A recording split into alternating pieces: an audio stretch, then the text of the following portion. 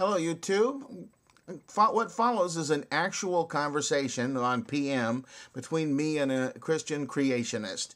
The questions are rather typical, and so I'm trying to keep this as much as accurate as possible. So I'm reading it. So it'll be a little distracting. I hope you don't mind.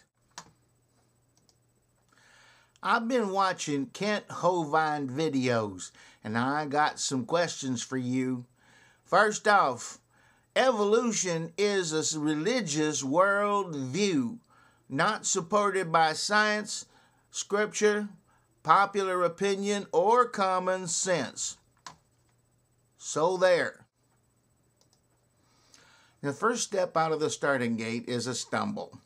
Evolution is not a worldview to begin with, but a theory, defined as a structure of facts derived from evidence. Of course, it is not supported by Scripture. Scripture is nothing but unsupported assertions of pre-civilized people with no relationship to reality. Okay, what about cosmic evolution, the origin of time, space, and matter, or your stupid Big Bang theory? When Kent Hovind lectures on evolution, he's lecturing on organic evolution. His throwing in terms like cosmic evolution is deliberately and dishonestly misleading his audience to think that cosmology or the Big Bang theory have anything to do with organic evolution. They do not. Okay, then chemical evolution, the origin of higher elements from hydrogen. Again, Kent Hovind outlines several kinds of evolution. He does this knowing that his audiences are ignorant and will believe, as he wants them to, that changes in chemistry are related to organic evolution. They are not. I got you this time. Stellar evolution. I'm talking about the planetary evolution of stars and planets.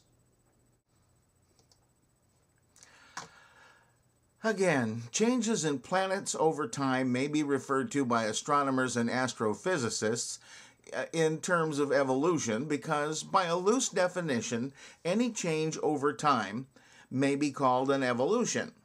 Again, Hovind uses these terms to muddy the waters and to impress gullible audiences with terminology he doesn't even know how to use properly. All right, then, organic evolution, the origin of life. This is two things confused as one. Organic evolution is the change over vast amounts of time from simple to more complex forms. Evolution has absolutely nothing to do with the origin of life. The origin of life, as described by scientists, is called abiogenesis. Evolution began after life existed. Hovind knows that. That's why I call him a liar.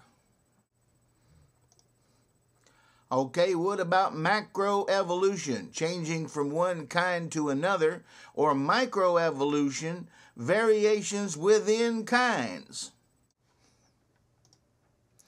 Wrong again. Microevolution, if it is ever proper to use that term, is merely change that takes place rapidly enough for it to be witnessed, such as the mutation of viruses and bacteria that can be observed under an electron microscope. Macroevolution is simply the divergence of species that is too slow to be observed in real time, but is inferred from fossil evidence. All right, then where does matter come from? Science can't tell you that, but the Bible does.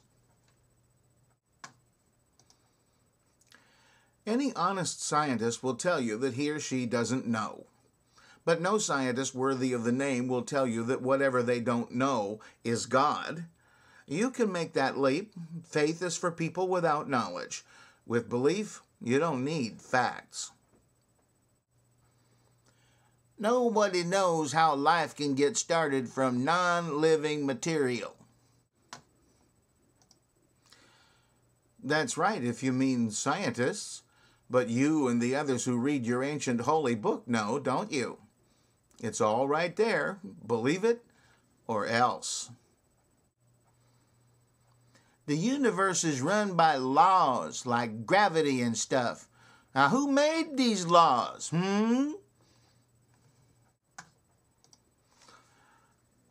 These laws never did evolve. They're not laws in the sense that someone set down a rule that has to be followed.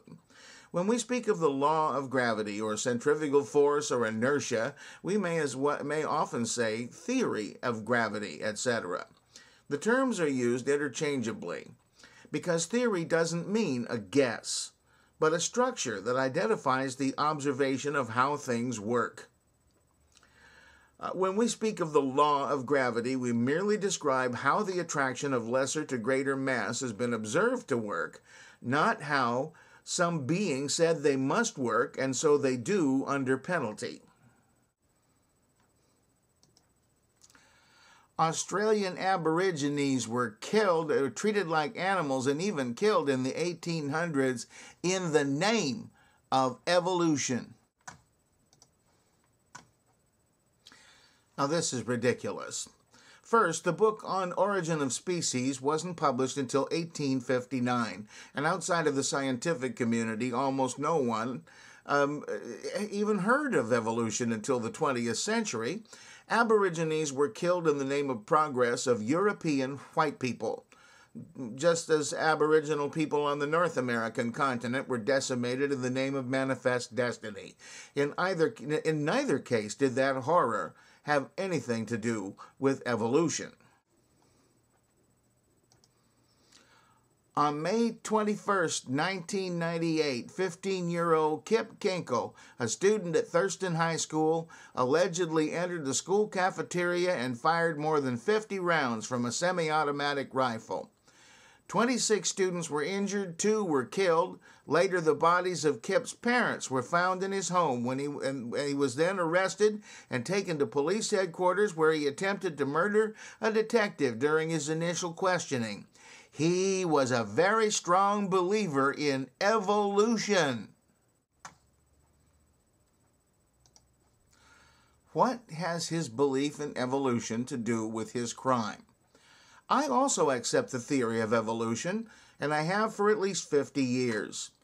I have never killed anybody. My belief that life evolved from simple to complex has nothing to do with my desire to be a good and moral citizen. I've been trying very hard up to this point to simply disabuse you of ideas poorly thought out and ignorance that you have accepted, which is very widespread. I don't want to call you an idiot, but when you draw such a conclusion, there are only 2 possibilities that occur to me. 1, you are merely abysmally ignorant, or 2, you are deliberately dishonest. Which is it?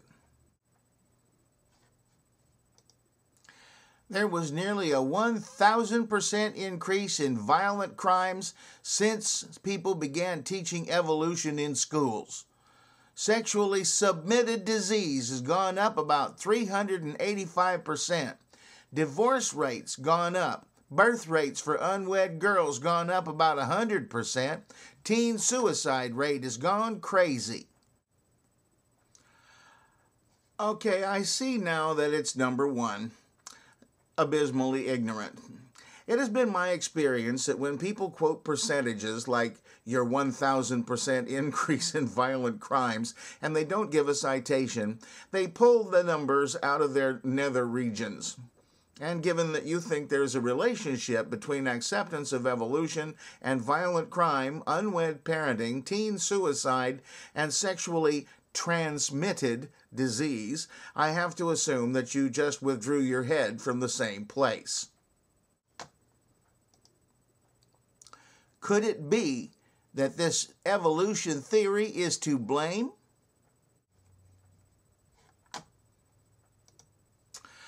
The answer is simple, and simple enough even for you to understand. No. Now, the first thing I should have told you was that if you're looking for facts in any Kent Hovind lecture, and yes, I have seen them, you might just as well be looking for diamonds in a dung heap.